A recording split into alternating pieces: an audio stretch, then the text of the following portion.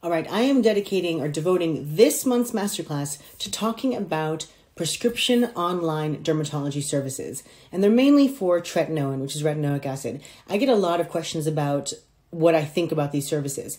And just a disclaimer here, back in 2017, I think it was, I was hired by Dermatica before Dermatica launched to help set up that service.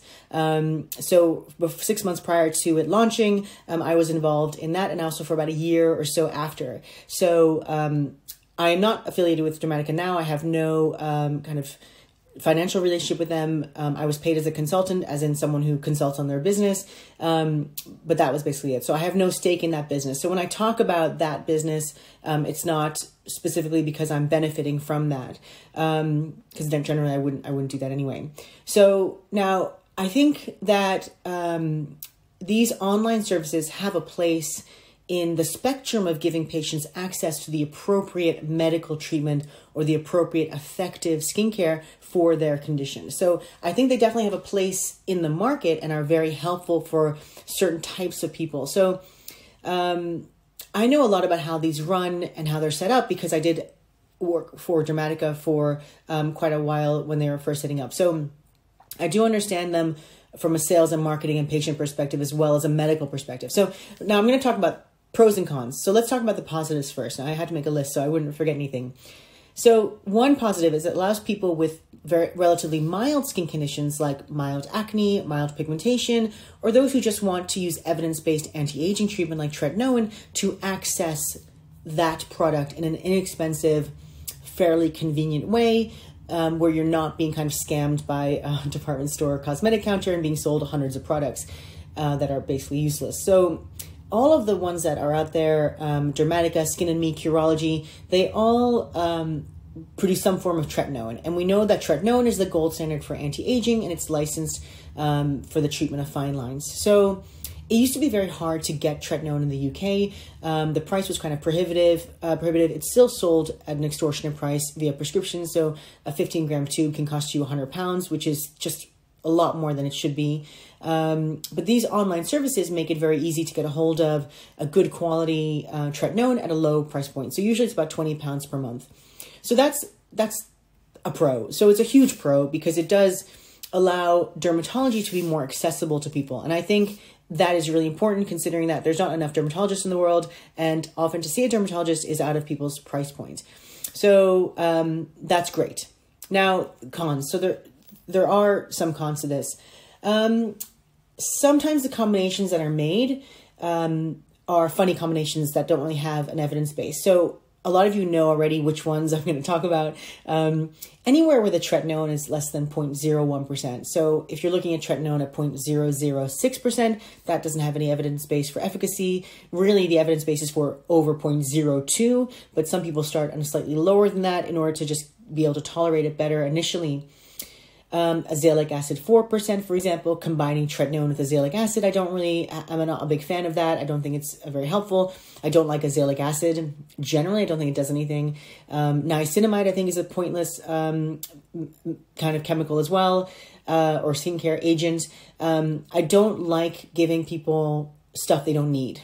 So I think most people don't need, or no one needs niacinamide. No one needs azelaic acid. So that's one reason why I'm not a fan, because the combinations are often for marketing reasons rather than clinical reasons. So for example, niacinamide being thrown in there, it's not very clinical. That's because people want niacinamide because it's supposedly marketed as this like magic thing for all skin problems. I also don't think some of the combinations work chemically. So for example, tretinoin and azelaic acid. So I'm a little bit skeptical about that. Again, is that being done for marketing reasons because people want azelaic acid because it's being sold as the panacea for everything? Or is there a clinical indication? The other thing is that these services generally are very restrictive in the way that they can compound things because they're batch processed. Obviously, it has to be kind of revenue efficient. So you're not going to make an individual cream for every single patient. That wouldn't really be cost effective for a business. So, and there's also this risk of litigation when you're dealing with kind of an online service. So for example, they don't put a mild steroid into triple combination therapy. They only allow patients to use hydroquinone for 3 months at a time, for example, which is also not really evidence-based. And often they'll switch patients for pigmentation from hydroquinone to azelaic acid. Again, azelaic acid does not treat pigmentation. So these things are a little bit restrictive. They're frustrating for patients.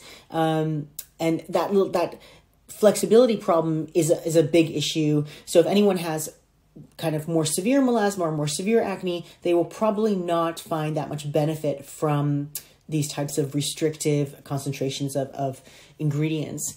Other thing is that it can be a little bit misleading because regulation around this type of service means that it can be done by a prescribing pharmacist and not by a doctor. So you think you may be getting specific treatment for your problem from a doctor when you're actually getting it from a pharmacist. Now, whether or not that's bad or good, it depends on who the pharmacist is and what you're getting and what you're being treated for.